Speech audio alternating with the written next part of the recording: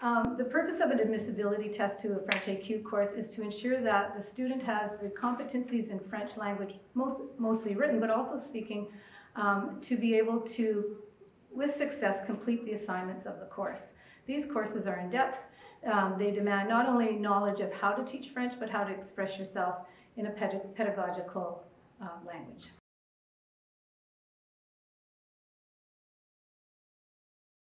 So the test starts with a reading and a writing sections, and if the candidate is successful on those two sections, then they are invited to do an oral exam.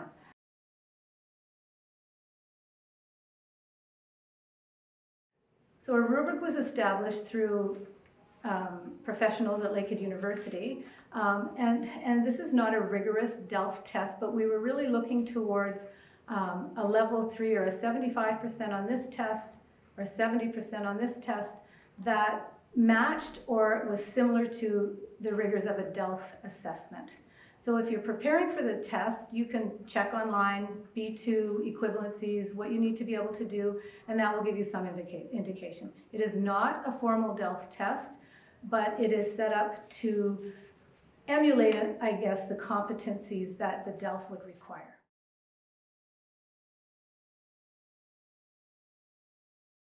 You know you're ready for this test when you have gone online and you've done some research as to what is required to a DELF. You've prepared yourself because you've been living in French throughout certain years or for several years. You feel competent writing and speaking and understanding written French.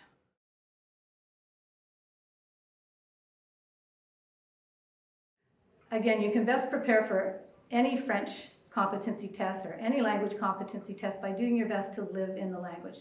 That means accessing resources to view, to listen to read, and with more difficulty is finding someone with whom to interact with in French at a high level. Maybe Francophone family members, or you join some kind of online chat where people are actually talking in French and not just about the weather themselves.